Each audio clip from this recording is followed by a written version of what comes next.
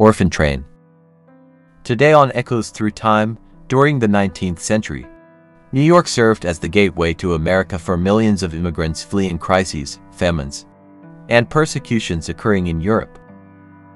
A city like New York met the expectations of anyone seeking a place to start a new life and build a better future for their families. It was a city in growth, with significant expansion, large factories, and emerging economic activity. However, this great attraction also brought about a darker side as its population grew. So did poverty and precarity among many of its citizens. It is estimated that, in 1854, more than 35,000 children, including orphans, abandoned minors, or vagabonds from dysfunctional families, were living in destitution on its streets, a reality repeated in many other cities on the East Coast. This situation became a social problem and an uncomfortable reality for politicians and citizens alike.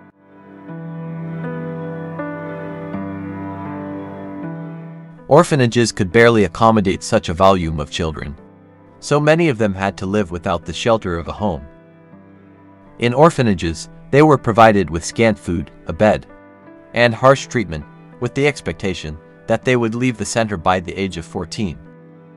In 1853, a Methodist pastor named Charles Loring Brace founded the Children's Aid Society to assist indigent children, with the clear aim of ending what some citizens referred to as juvenile delinquents crowding the city streets.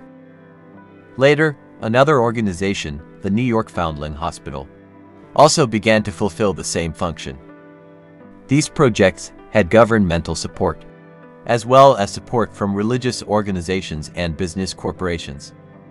The Children's Aid Society initiated the Orphan Trains, which operated for over 75 years and transported more than 250,000 children from the East Coast to the Midwest, with the theory that in those areas, they could have a healthier and happier life. Other opinions suggested that corporations and politicians supported this initiative to cleanse the streets of New York of child vagabonds by sending them away. From this point on, opinions about the activities of the Children's Aid Society have different perspectives. One speaks of a great opportunity for these children to find a loving family and a stable home in which to be happy.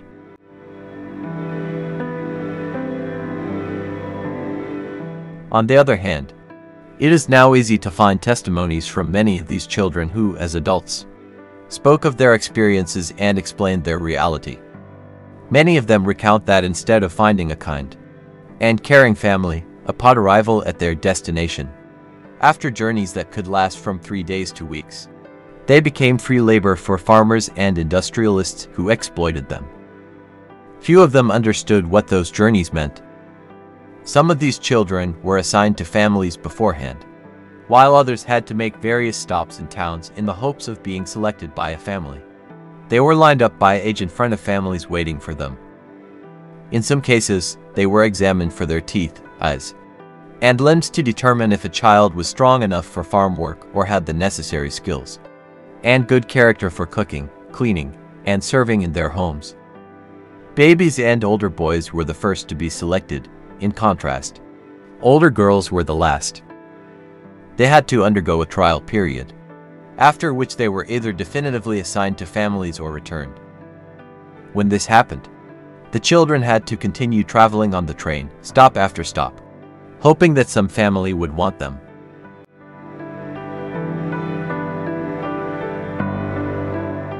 Charles Loring Brace argued that hard work, education, firm and compassionate upbringing, and Christian values were the only way to save these children from depravity and poverty. Advertisements in newspapers at the time often announced the arrival of the trains and provided physical descriptions of the children, discussing their hair color, beauty, and age. Many of the accounts from these children, now adults, describe how they never felt integrated into their families. They always received different treatment from other family members, and even at school, they were subjected to ridicule by their peers for being trained kids.